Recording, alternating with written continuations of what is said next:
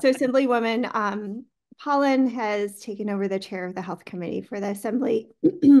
And so she has also taken over championing this bill. We are very interested in hearing more about it. And so with that, I would like to turn it over to Rachel Morris. All right. 1 second, I'm just going to work on sharing my screen and figuring that out, and then we can get into the presentation. Okay.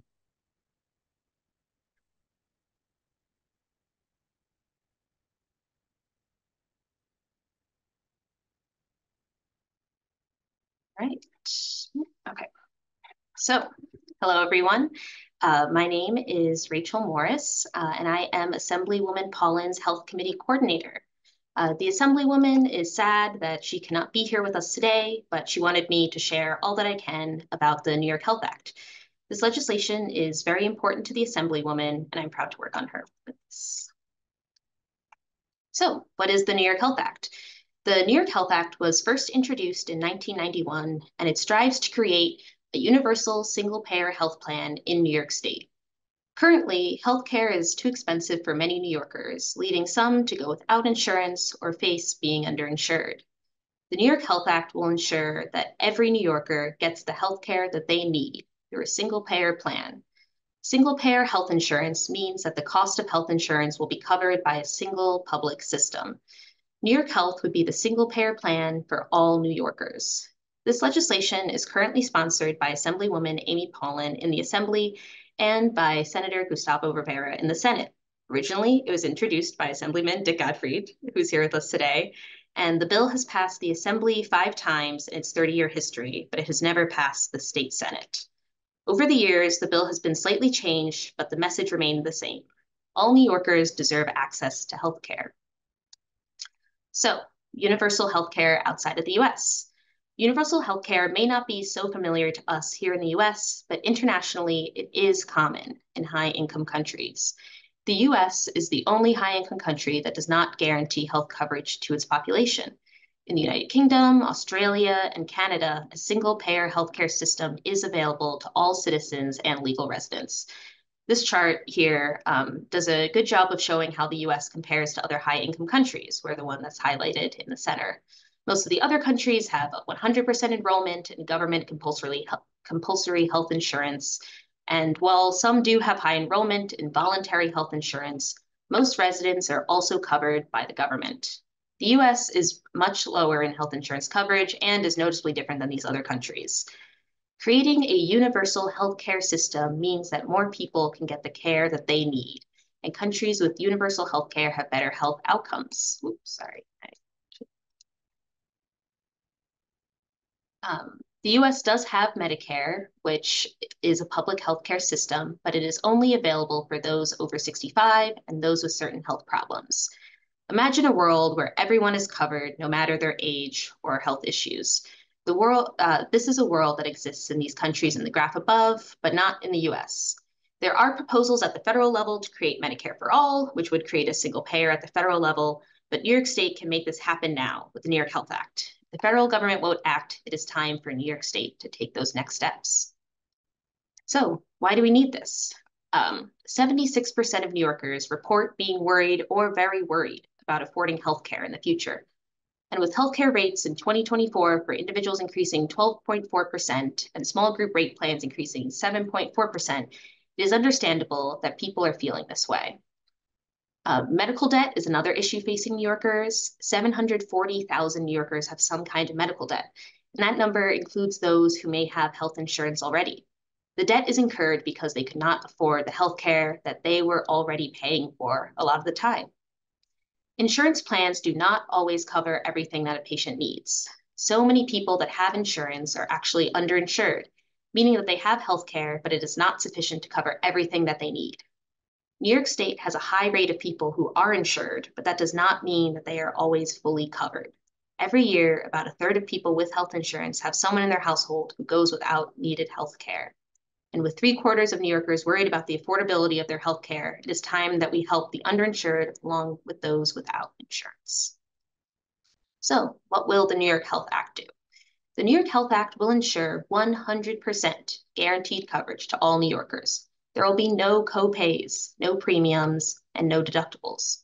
Primary care will be covered, along with specialty care, dental, vision, hearing, long-term care, mental health, and reproductive care. And guaranteed prescription coverage, along with being able to see the doctor of your choice and be at the hospital of your choice. It would also cover all of these benefits required by current state insurance law or provided by any state or local public employer, the Essential Plan, Child Health Plus, Medicare, or Medicaid, and any others added by the plan. All these benefits would apply to New York Health enrollees. Everyone would choose a primary care practitioner or other provider to provide care coordination, helping to get the care and follow up the patient needs, referrals, and navigating the system. As with most health coverage, New York Health covers healthcare services when a member is out of state, either because healthcare is needed while the member is traveling, or because there's a clinical reason for going to a particular out-of-state provider, or for individuals that are employed in New York but live outside the state. So, who will be covered by this legislation? All New Yorkers. A New Yorker is someone who lives in the state or is employed full-time in New York, regardless of age, income, wealth, employment, or status. That includes those who are undocumented. The other New Yorkers who will be covered include out-of-state retirees. And those New Yorkers who work in the state but live elsewhere will also be covered. New York State has lost population in the past decade, and healthcare is a motivator for people to stay in the state and continue to support it. This is something that we hope can encourage more people to stay in the state and receive healthcare. So this chart, I got it from the Campaign for New York Health, and I think it does a good job of showing how our current healthcare system works versus how it could work under the New York Health Act. So you pay for your health insurance, and then you get sick, and you visit an in-network doctor or hospital covered by your insurance plan. You pay a copay until you reach your deductible, and then you try to get approval for additional care, and then you pay more additional copays and expenses till you meet your out-of-pocket max. With the New York Health Act, it would be a simpler system. You get sick, you go to the provider that you need, and you get the treatment that you need. The current system we have with in-network and out-of-network providers has always been confusing to me personally. It's crazy that I cannot go see any doctor that I want, and that there are limits to who I can go see and when I can go see a doctor. And then I still might have copays that are on top of it. And on a more personal note, I'm currently watching all of my friends turn 26 this year.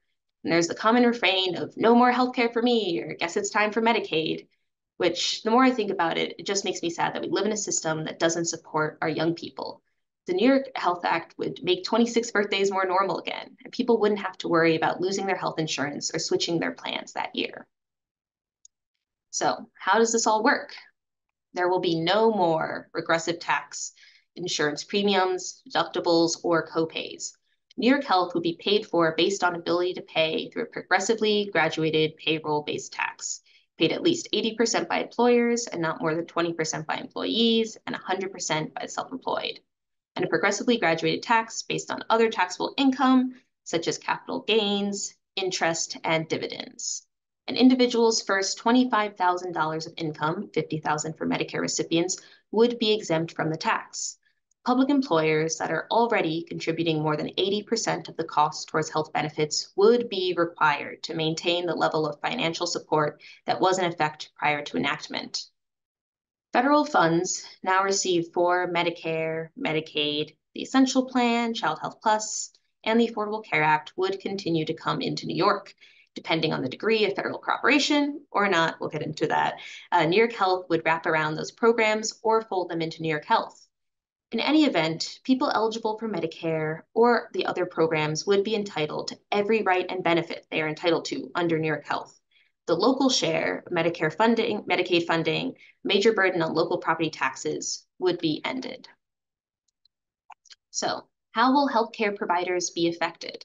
One of the major ways things will change is that healthcare providers will be paid well under this plan. New York Health will pay healthcare providers more than Medicare and Medicaid pay now. This is because New York Health rates by law must be related to the cost of delivering the service. This is a guarantee that no healthcare payer can offer today. Medicaid and Medicare today which makes up a large portion of healthcare, do not pay enough to cover provider costs. Providers will get paid more than what they are currently getting today, and this means they will no longer have to use revenue from commercial patients to subsidize Medicaid and Medicare patients. Because of our current complicated system, providers often spend a lot of their precious time and money fighting with third-party payers. This leads to high administrative costs and time lost that could be spent helping patients. The New York Health Act will save providers over $16 billion a year in administrative costs. There will be no specific payment rate or methodology. This is because rates and methodologies continue to evolve, and it is important that the bill follows the trends and we can ensure providers are compensated fairly. Once the bill is passed, initial plans will be formed, but one of the good things about this legislation is there's a chance to expand and change as it is needed. And this means that bills will always be paid in full every time. No more medical debt and no more unpaid bills. If everyone is covered, those unfortunate situations no longer have to continue. How will this affect insurance companies? Insurance companies in New York State will be impacted by this legislation. One of the main points of this bill is that private insurance will not be allowed to duplicate benefits offered under New York Health. Insurance companies have complicated networks, premiums, copays, and deductibles. Insurance companies often limit care instead of providing it. And the New York Health Act works to make sure that residents are completely covered by it so that they will no longer have to seek out insurance from a private company. Let's go on to the savings of this. When it comes to healthcare, there is often a lot of discussion around cost and how expensive it will be. But New York Health will save money over time. No more insurance bureaucracy means $20 billion a year in savings, $16 billion in administrative costs, and drug prices will be cut by $18 billion, using the bargaining power of 20 million consumers. Overall, this amounts to over $55 billion a year. These savings put money back into the pockets of New Yorkers. Patients would save over $300 billion a year on things like deductibles, copays, out-of-network charges, uninsured care, and out-of-pocket spending for long-term care. Almost every family would spend less in New York health taxes than they do now paying for healthcare. And this will lead to an increase in take-home pay for almost all New Yorkers. So this chart does a good job of showing the savings that are possible with the New York Health Act. You have the net savings, 3.6%, and the total savings of $55 billion. And there are costs to it, totaling $43.9 billion, but those savings will outweigh the costs.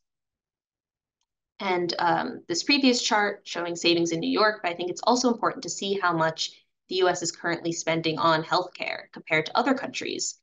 I got this chart from the Campaign for New York Health, and it shows the percent of GDP spent on health of the US compared to other high-income countries. In 2021, the US spent 17.9% of its GDP on healthcare, nearly twice as much as the average of these countries that are also on the chart. The share of the economy spent on healthcare has been steadily increasing since the 1980s for all countries because healthcare spending growth has outpaced economic growth, in part because of advances in medical technologies, rising prices in the health sector, and increased demand for services. And in the case of the United States, increased shareholder profits in the healthcare and pharmaceutical industries. It is for this reason that the United States healthcare spending is significantly outpacing its international counterparts, making it the country with the highest percent of GDP spent on healthcare. We need to get our spending under control, and it is proven that the New York Health Act can make that happen. So, some of the benefits. First, it would help 92% of New Yorkers spend less on healthcare. Since New York Health would be based on ability to pay, this would help drive down costs. As many people currently spend a larger percentage of their income on insurance, it would help temper those costs. More people would seek medical care. When people have insurance, they can rely on, they're more likely to seek the care that they need. If people's care is paid for, they're more likely to treat smaller issues before they get out of hand and save money to do more preventative care. The New York Health Act would also be an upgrade to our seniors who are on Medicare. Seniors would have health care, prescriptions, vision, dental, hearing, and long-term care under the New York Health Act. Long-term care is not a part of any health plan in existence today. While there are costly long-term care supplemental insurance options, loopholes result in very restrictive benefits. The New York Health Act would help close this loophole and benefit our seniors. Another group positively affected would be small business owners. Currently, many small businesses face issues getting insurance for their employees that can compete with what large companies can offer. They can lose employees because that employee gets another job with better health care. The New York Health Act, employees would not be relying on their insurance, so businesses, or would not be relying on their employer for their insurance, so businesses would have one less thing to worry about when thinking about employee retention. So, how does the administration of this program work? To help get the program started in the state, a board of trustees will be formed that will help advise the Commissioner of Health. The board will help develop proposals related to out-of-state retiree health benefits and the workers' compensation law and veterans benefits. And the board will have the power to establish and amend regulations. 31 of the trustees will be appointed by the governor, with 6 who will be representatives of healthcare consumer advocacy. There's other parts of it that'll be for other different parts of healthcare. And every trustee will be required to be under the New York Health Program. So they'll have that same insurance as everyone in New York State. There will also be six regional advisory councils created that will represent the needs and concerns of the specific region. The council will be made up of representatives of healthcare consumers, providers, municipal, and county governments, along with organized labor. The council will help advise the board, along with the government, on matters related to New York health, and will help adopt community health improvement plans to promote healthcare access and quality in their regions. Now, federal waivers. To make the New York Health Plan work, getting a federal waiver would make it simpler to implement and would save federal money. The commissioner will seek all federal waivers and federal approvals related to Medicaid, Child Health Plus, Medicare, the Essential Plan, the Affordable Care Act, and any other appropriate federal program. Under the waivers and approvals, health coverage under those programs will be replaced and merged into New York Health, and New York Health will become a true single-payer program. But it is possible to do the New York Health Act without a federal waiver. New York Health can be structured so it works for patients and providers as if it were a single program. The program would continue to draw down federal funds if it is done this way. The state will use state plan amendments and seek waivers to make use of federally subsidized health programs in New York Health. Those different sources of funding from health programs will be pooled with other New York Health funds and not be apparent to New York Health members or participating providers. Overall, the New York Health Act will promote moving away from the fee-for-service model. Now let's talk about some misconceptions. Maybe you're wondering these exact questions right now. We've gone over a lot of information. One of the fears that is often talked about when discussing New York Health is that there won't be enough staff to go around and wait times to get care will increase. These claims and fears are based around the idea that providers will not be well paid under New York Health. However, as discussed in the previous slides, providers will be paid fairly. And since there is not as much administrative insurance work to handle, there will be more time for patients. This will incentivize more healthcare professionals to come to New York State, as well as helping expand the care we are able to give to the people of New York State. Another misconception is how health insurance companies can compete. But the real issue is how health insurance companies currently work. They compete by taking money from people who are not using their insurance as much, and then hoping that people who will require a lot of care will go to another insurance company. Insurance companies often shift as much of the cost of care to the patient by raising deductibles and copays. New York Health will not do that and will allow for consumers to have health care that supports them and does not focus on profit and competition. And let's talk about Vermont's attempt at this. While the New York Health Act remains revolutionary, it is important to point out that it is not the first single-payer healthcare system voted on by a U.S. state. In 2011, Vermont, our neighbor to the north, passed H202, a bill that created a single-payer and unified health system. The passage of the bill created Green Mountain Care, which would be a state-funded and managed insurance pool that would provide coverage to residents. However, by 2013, the plan was still being worked on and nothing had gone into effect, and it had yet to get approval by the federal government and was not able to use federal health finances to fund the state program. Vermont was not able to figure out how to address the money that they would need to fund the bill, and by 2014, they fully abandoned the plan. The reasons given were taxes and the burden that businesses would face. Vermont was not able to make single payer happen at the state level, but that does not mean that New York has to fail too. New York and Vermont are very different states, with New York being able to generate more revenue by having a graduated assessment based on ability to pay more. So then Vermont was going to be able to have. New York's tax bracket system would make it easier to fund a program like this, and New York would not have to rely on getting a federal waiver so heavily as Vermont did. Vermont showed that it is possible to pass single-payer healthcare at the state level. And while it did not fully succeed, it has showed New York the steps we need to take to make it succeed here. Now let's talk about some of the opposition. I think it's also important to not acknowledge this opposition. The insurance and pharmaceutical industry is currently overwhelmingly against this legislation. This bill would upend a lot of the ways that health insurance works in the state. And it's understandable that they're worried about how their old model of doing things would be impacted by this legislation. But we believe that it is important that we do everything we can to raise awareness about this bill. 70% of Americans support a single payer option. That's a lot of people. And bringing together a coalition of supporters is something that the Campaign for New York Health is trying to do. And events like this are a way that we can raise awareness and get people up to speed on this bill and build more support. And beyond building a coalition outside of the Assembly, it's also important to note that the only way this bill gets done is if the New York Assembly and the New York Senate both pass the bill. The Senate has never passed the New York Health Act, and the Assembly has not passed it recently.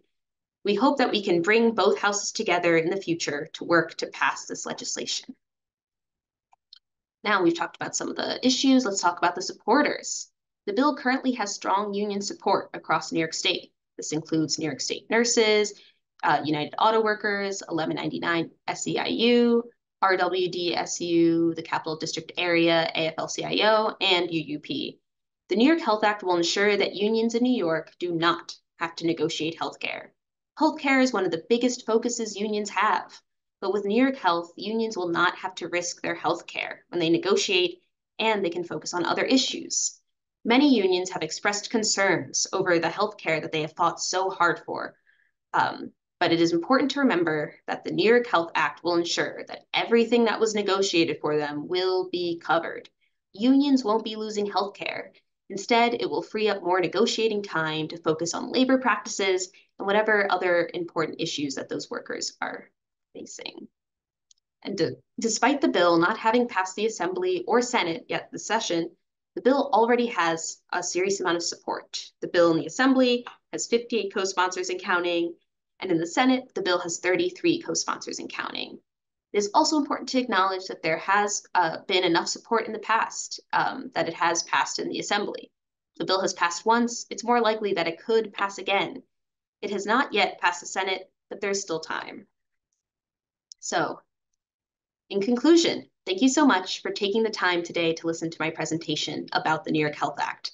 If you're part of an organization and this presentation has moved you, I encourage you to look into the Campaign for New York Health.